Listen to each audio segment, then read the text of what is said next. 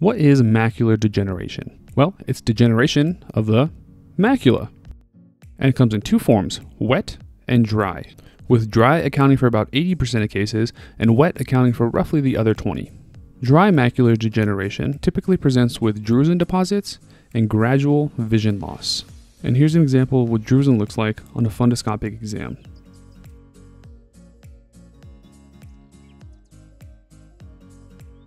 Wet macular degeneration is much different as it is associated with increased VEGF secretion, which stimulates new vessel development. Both of these types of macular degeneration are associated with visual distortion.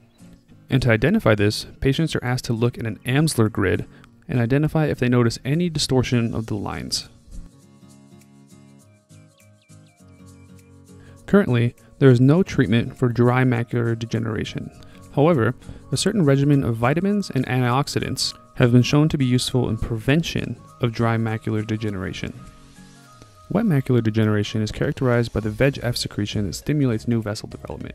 So using anti-VEGF therapies like bevacizumab or ranibizumab are viable treatment options in wet macular degeneration.